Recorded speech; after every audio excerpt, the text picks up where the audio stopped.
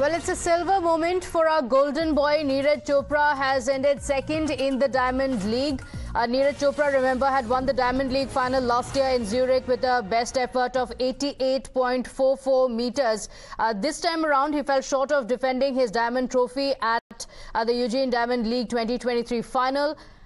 The Olympic and world champion has finished second in the six-man final with the best effort of 83.80 meters. The Czech Republic's Jakob won the diamond trophy, winning the final with the best effort of 84.24. My colleague Karishma joining us with the update. Karishma, previously last year Neeraj Chopra had a best effort of 88.44. This time around fell short of it, winning silver this time.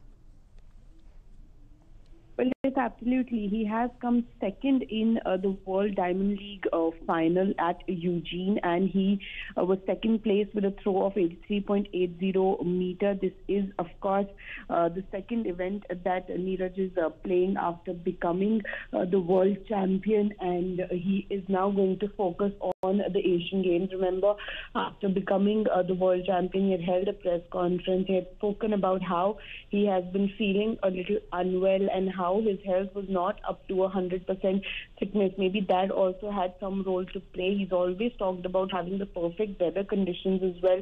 When we talk about javelin trophy, there are a lot of factors involved when the athletes come and throw the javelin.